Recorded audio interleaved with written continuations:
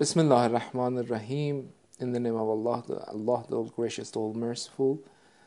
Hello to you all, dear viewers. Thank you again for being with us. This is another episode of our course about communications and also propagations. If you remember in our previous discussions, we talked about different models of communications and also the types, elements, and factors of communications and a good communication, and how to be influential and how to be effective in the target audience. In our today discussion, we will talk about another model of communication. Yes, in our previous discussion, we talked about the model of Aristotelian model and also the model of Laswell, which are two fundamental, as a matter of fact, models of communication. Today we will talk about the Shannon and Weaver's model. You know, Shannon and Weaver model was coined in 1949, 1 year after Laswell's model, and this is mostly actually a mathematical model, but it is very instructive and it is very helpful to understand the process of communication. In Shannon and Weaver model, we have 5 elements in addition to 2 additional. At the first instance, in Shannon and Weaver model, we have information source. The first step is the information source, or another term, it is the, as a matter of fact, the sender who is sending a message, who intends a message in his mind. So, first we have information source. Secondly, we have a transmitter or encoder. Encoder or transmitter are 2 names of one step after information source, which means that when the message is intended by the information source, it will be encoded to some symbols, and after that those symbols will be sent via a channel. So according to this model, the third element is channel. Okay, so information source, transmitter or the encoder, and the encoder sends a signal. This signal can be of different types. For example, sometimes it is a digital signal, sometimes it is some audio signals, some visual signals. Okay, they are different. Okay, signal is a general noun or general term for anything that can be transmitted via a channel. And the third element is channel. And through this channel, the message which is encoded to some signals will be received by a receiver or decoder. So when information source encodes the message into some signals, after that, via channel, the receiver will get the signals and will decode it to some target messages, and that messages will be taken to the receiver, to the destination. So we have 5 elements: information source, transmitter or encoder, channel, receiver, and destination. This is the linear, as a matter of fact, model. In the issue of the channel, there is one point that Shannon and Weaver mathematical model points out, is that the noise which affects the source. He says that in the channel, when you are sending the message, encoded message to a receiver, there is the probability that the in channel or in the way to reach to the decoder, some noises, some interrupters, some, as a matter of fact, barriers comes up and affects the process of communication. And these noises must be, as a matter of fact, avoided, and we have to keep refrain from these noises. These noises can be of different types. We have talked about the barriers and noises. Sometimes it is linguistic, sometimes it is based on the signals. For example, when you are watching a TV channel, you see that because of the weather conditions, I don't know, the weather is stormy, this is rainy, I don't know, something like that. So the movie you are watching is noised. So you see the images on the TV and the videos and the clips distorted. So this can be a noise. The weather is a noise here. Okay. Sometimes the sender has problem. For example, the sender cannot send the message properly. Sometimes the receiver has problem. There is no problem in the sender, the receiver has problem. This is also a noise. So between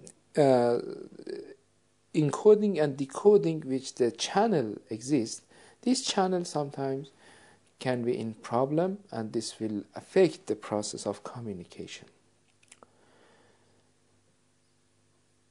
This is as a matter of fact, main first and the foremost elements of the, as a matter of fact, the model of Shannon and Weaver. In this chapter, Shannon and Weaver, which are, as a matter of fact, two scholars of communication, and this model is named after the inventors who have, as a matter of fact, coined this term. There are some also other points in the issue of the noises. He says that sometimes in noise there are some issues that we have to consider, that there are sometimes redundancy, the problem of redundancy in the noise sources. I mean, for example, one of the noises is that you send a message and this message is sent several times without intention. So this is one of the noises of the, as a matter of fact, the process of communication. And also, sometimes the noise is the capacity of the channel itself. Sometimes you want to send a message which is very higher in capacity than the channel itself. Okay, suppose that you want to send a movie, a clip, which is, for example, 1 gigabyte through an internet connectivity which has, for example, I don't know, 512 kilobyte speeds, less or more, and etc. So the sending of the process can be in problem because the message that you are sending, the capacity is higher. I mean, as a matter of fact, it cannot be sent easily through this channel. But when the channel is, for example, 60 megabytes of internet connectivity, so you can send it very easily and at the appropriate time and space. So the channel capacity can be also by itself can be a noise. In one area of the discussion of, as a matter of fact, Shannon and Weaver, he brings a new term which is very important in the issue of the encoder and the decoder. He talks about one term, one expression, which is field of experience. What does it mean, field of experience? This is very important to know that field of experience is the commonality between encoder and the decoder. What does it mean? It means that if we suppose that, for example, this is an encoder sends a message, and this is the area of the decoder, okay? If the encoder and decoder cuts each other in one area which is common between them, it will be named field of experience. Field of experience means the commonalities between the source and the receiver, or the sender and the receiver, or the encoder and the decoder. What is the benefit of knowing this term? He mentions that if there is no field of experience between the commonality between the encoder and the decoder, okay, the process of communication will be interrupted. What does it mean? Again, more interpretation. For example, you are living in a this is just an example, non-Islamic country, and I am living in an Islamic country. I send you a message, okay, which this message in my field of experience, in my area of education, in my area of the culture, is very familiar to the Muslims. But when I send it to a non-Muslim, okay, he or she has another field of experience. He or she has another, as a matter of fact, educational sources and also educational levels. So maybe he or she cannot understand me because my field of experience is totally different of him or hers. So this is very important. But when we have common points, for example, when I talk about hereafter, okay, when I talk about hereafter or the resurrection, since this is a common concept between us, so we can understand each other somehow. But for example, when I talk about one concept like irfan, mysticism, or one topic about prophethood, mysticism, irfan, or these types are not common between us and them. Because in our terminology, for example, Jesus the Christ is a prophet, he's amongst the prophets, but in the Christians, for example, non-Muslim countries, Jesus is not a prophet. So since we here lack the common sense and commonality and the field of experience, we will be in problem. So in Shannon and Weaver model of communication, which is somehow linear and which is of five sections. So we have another additional concept, which is about the field of experience, and the field of experience cuts each other from both sides of the sender and receiver in one point, and that one point is the commonality between them, and due to that commonality, they can understand each other.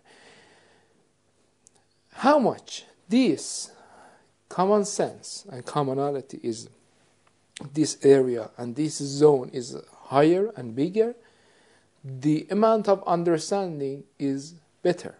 And how this is smaller and lesser, so the amount of understanding, the way of understanding will be lesser and will be, as a matter of in problem. So this was one of the points that is very important in Shannon and Weaver model, and we have to pay attention to that point. So I invite all those who want to gain more knowledge about this issue, they can refer to, as a matter of fact, they can search this name and get more information. I here just talked about general points about this model. Another model that I'm going to talk about, which is our fourth model of communication, is the model of Wilber-Schramm's model. Wilber-Schramm's model of communication is, as a matter of fact, invented and talked about and established in 1954 by Wilber-Schramm. I can say that the middle of the 20th century, I mean between 1940s to 1970s, is the climax of the communicational discussions. I mean, in these 20-30 years, you see the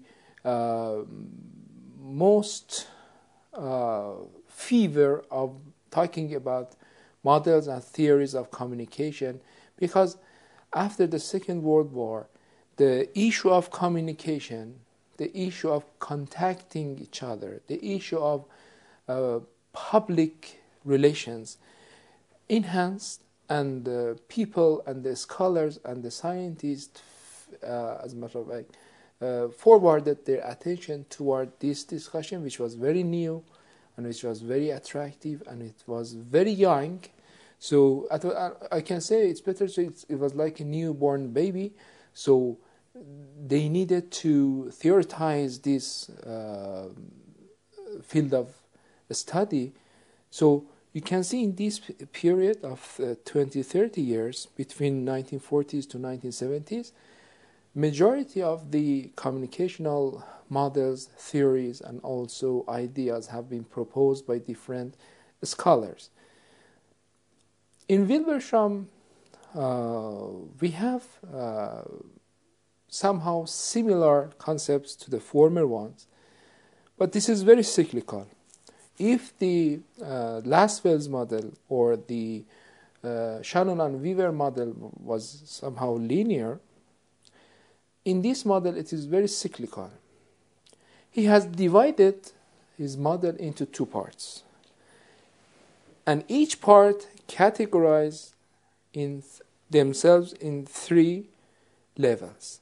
So first of all, he has divided into two parts his model, like two boxes, and in each box there are 3 points, and these boxes are connected to each other. At the top, from the as a matter of fact, from one side to another, and from top and the bottom side, from the second to the first. So I will talk about that. He says that if we want to theorize this model, he said that at the first box we have encoder, interpreter, and decoder. All these three all together in one box: encoder, interpreter, and decoder. But the encoder is on the top, interpretation is in the middle, and decoder is on the bottom. At the other side, we have, as a matter of fact, the other box. Contrary to the first one, at the top is the decoder, then interpreter, and then encoder. This is very meaningful because when from the first box, the message is sent to the second box, okay, to the second level or stage, okay, the top point must be encoder. And from the second part, the first one must be decoder. Decoder to decode this encoded point. So, in Wilbersham's model, the two boxes are connected to each other. They are interconnected, but that the first one, encoder, is on the top, and he sends a message, and it will be decoded at the second box. Then it will be interpreted, and then the interpretation of the message which is sent by the first box will be encoded to another message. So it will be cyclical. It will be encoded to another message. It will be sent to the first box again as a feedback. Then in the first box, the bottom side was decoder of the encoder of the second box. So it is very cyclical and it is very dynamic. And it says that when, as a matter of fact, in the Wilbersham's model, he says that, as a matter of fact, the first box will be connected to the second box, and each box is of different types. Inshallah, in our upcoming session, I will talk about this model more. Until the next program, Assalamu alaikum wa rahmatullahi wa barakatuh.